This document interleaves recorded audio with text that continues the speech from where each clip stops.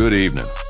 This is Wade Watson here to bring you your weekly Roundup Rodeo, the show where I tell you all about this past week's dealings and give you the lowdown on what you might have missed.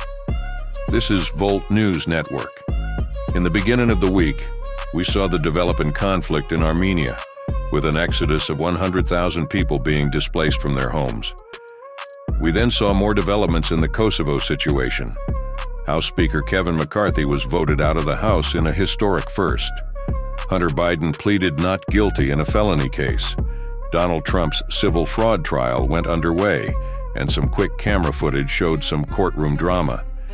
The United Nations planned to send forces to Haiti for their ongoing gang situation, and Trump was barred from speaking about his trial after he sent a truth detailing the alleged relationship between the Senate Majority Leader and a clerk in his case. The highly anticipated trial of the crypto FTX platform and its CEO, SBF, got underway. We saw Canadian wildfire smoke reach Florida somehow, and healthcare workers in California went on strike. The UAW strike is ongoing, however, the union claims progress in their efforts. Some Republicans floated the idea of Trump as Speaker of the House. Rudy Giuliani filed suit against President Joe Biden, and a Newsweek article came out that claimed that the FBI is targeting Trump supporters. A warning was issued over fake semaglutide injectors hitting the market, and Biden began building a border wall he claimed he was against.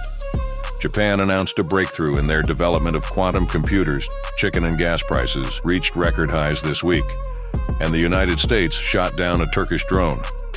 Hillary Clinton said that Trump supporters need to be re-educated and deprogrammed regarding their support for Trump. The Nobel Peace Prize was awarded. Trump won an appeal that will be a big factor in his trial moving forward.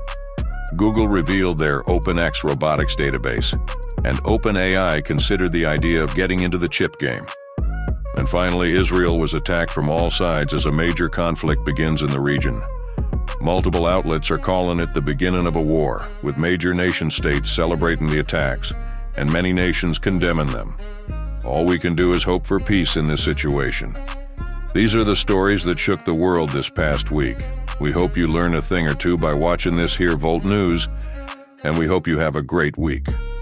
Stay tuned. Good night.